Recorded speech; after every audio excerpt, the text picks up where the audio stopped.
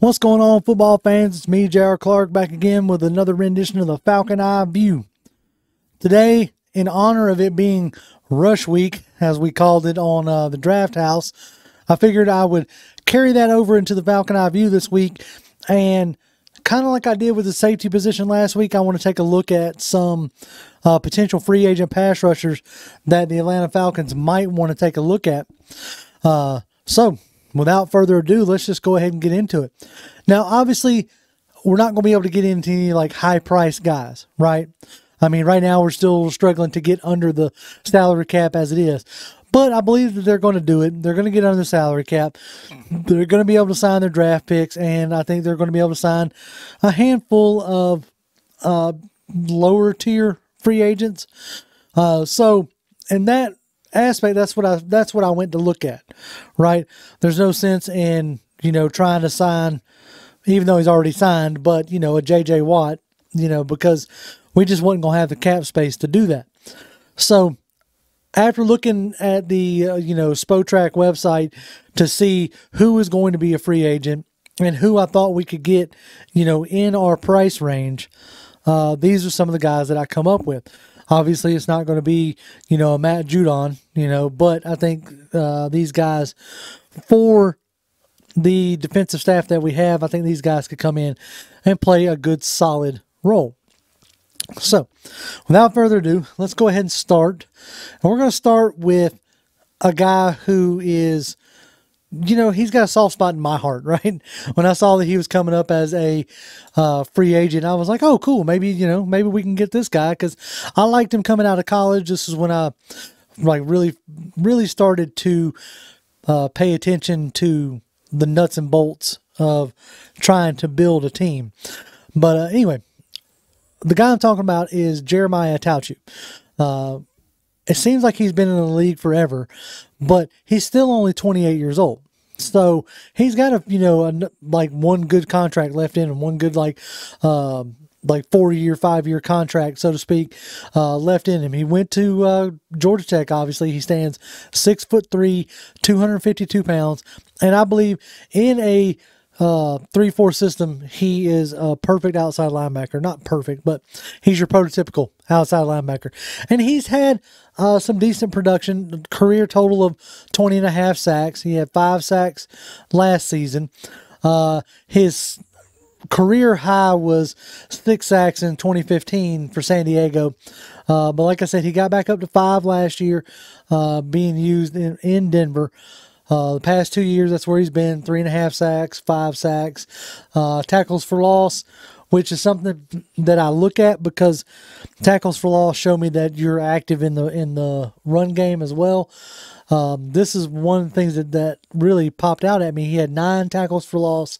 No, excuse me, that's QB hits. He had 6 tackles for loss this past season, which, I mean, his best production was in 2015, obviously, but I'm not saying he could get back to that, but for a decently priced partner for Dante Fowler, who I think will be here this coming year, I think Jeremiah Tauchu is a good, solid player who could produce well in the system that I believe the Atlanta Falcons are going to run.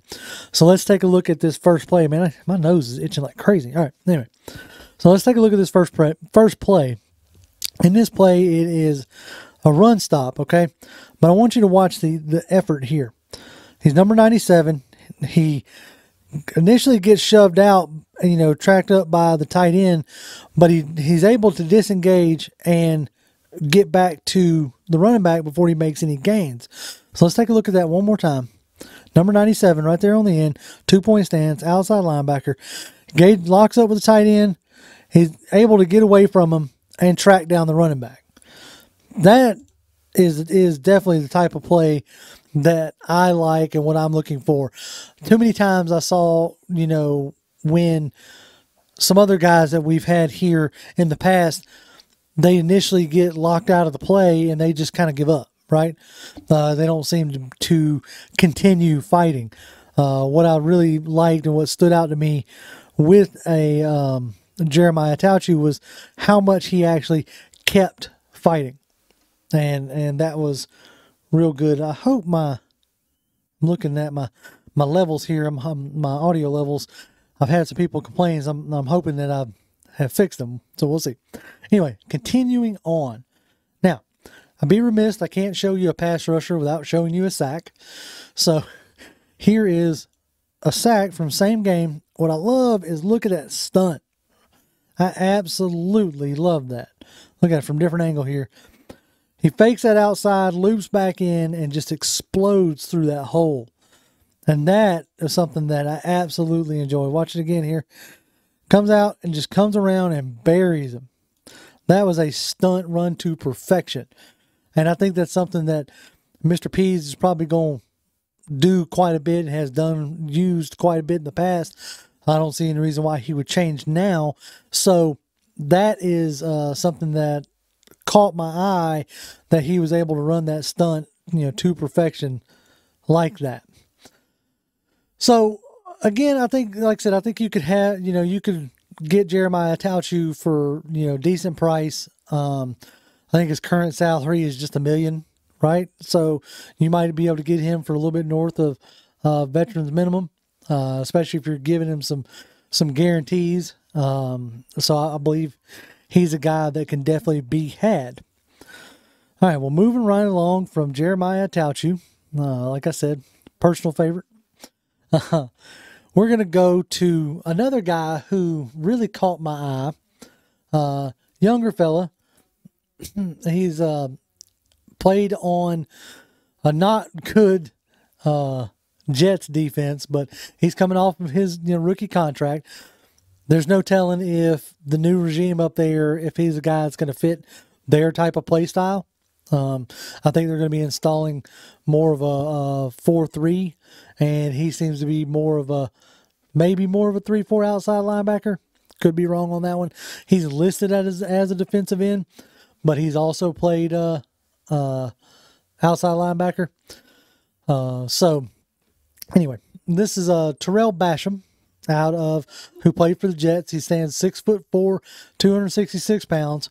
Like I said, played on a not great Jets team, has a career total of 7.5 sacks with 4 forced fumbles.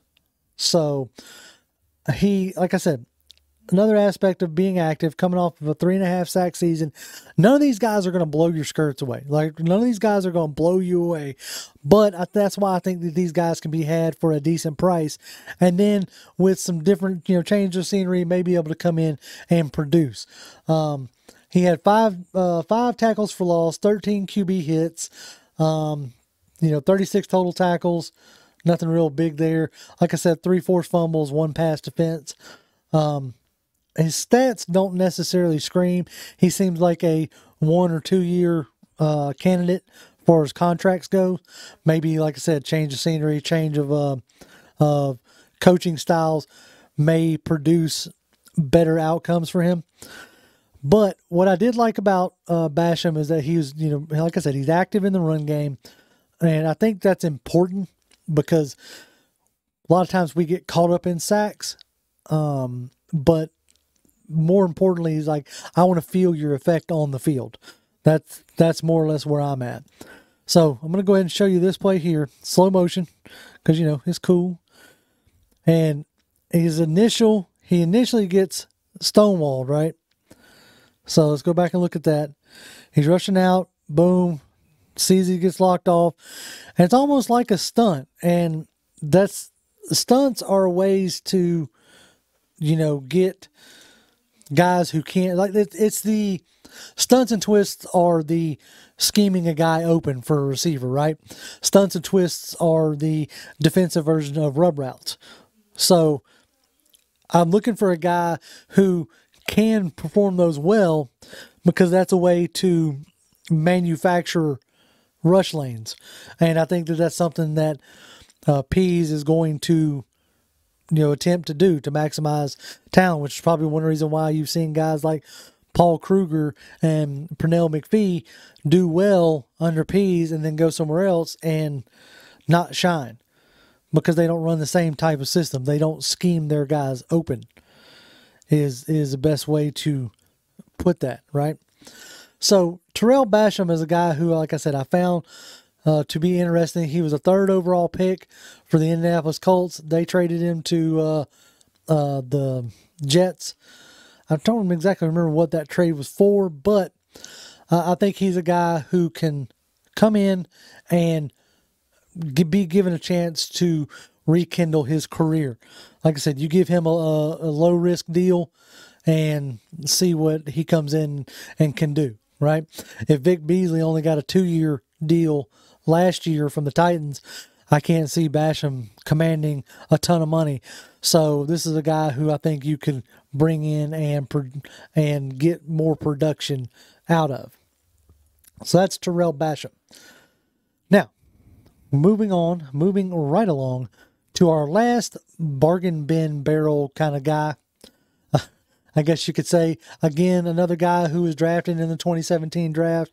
That's the draft class that's coming into free agency this year. Another 3rd round pick by the Jacksonville Jaguars. It's Dwayne Smoot. He played in Illinois. He has a pretty good buzz coming out of college. I remember wanting him, but obviously Jacksonville took him. Just is 26 years old. Not exactly sure what kind of system Urban Meyer's going to run. I know Jacksonville's got the money to afford him and keep him. I just don't know if it's a guy that Urban Meyer's going to want to keep. You have regime changes there, and with regime changes, guys quality guys get cut and get let go and don't get re-signed. So this is a guy who has 11.5 career sacks in the NFL and 2 forced fumbles, and just overall solid production. Last year alone, he had 17 QB hits, 5 tackles for loss. Like I said, 2 forced fumbles, 5.5 sacks. I mean, he's not high sack production, 6 sacks last year, or not last year, but the year before last, 5.5 last year. So he's a productive player.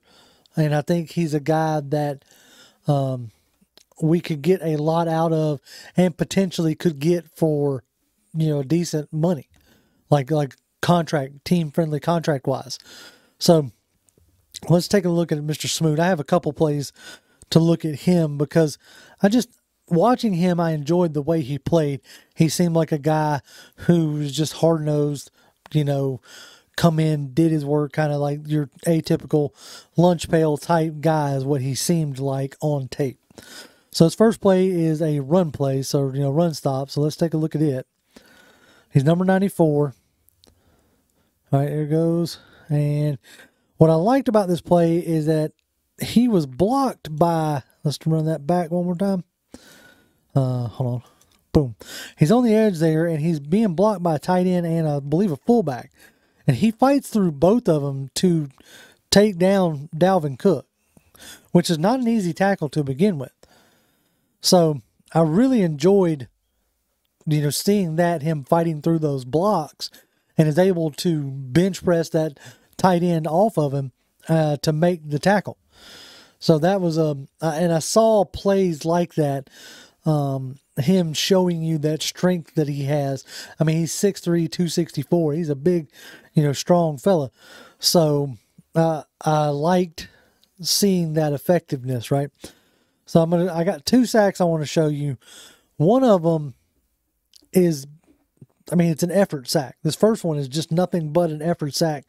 But I like that, especially coming off of 2 high-profile guys who didn't always show you a ton of effort in, Beasley and McKinley.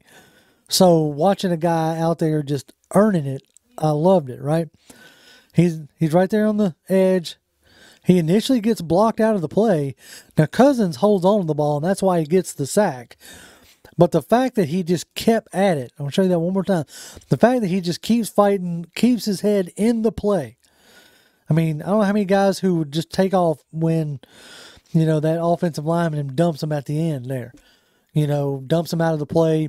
They can just start loafing. But no, he keeps his head up. He realizes Kirk Cousins still got the ball, and he goes after him and gets the sack.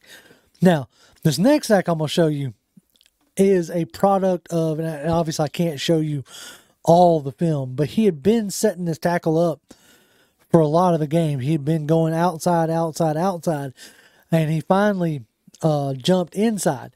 And when he jumped inside, like as the ball was snapped, that he had lulled that offensive tackle into such a false sense of security that that tackle just went ahead and went outside, you know, and it allowed Smoot to jump back inside and get a good, nice, clean release. So watch him here. He's on the edge again.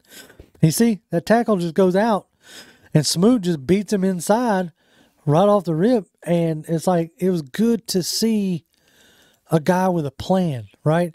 You could see him, oh, I've been doing this. I've been hitting that guy outside, hitting that guy out. And, you know, he come back inside. And that was, I want you to see this again.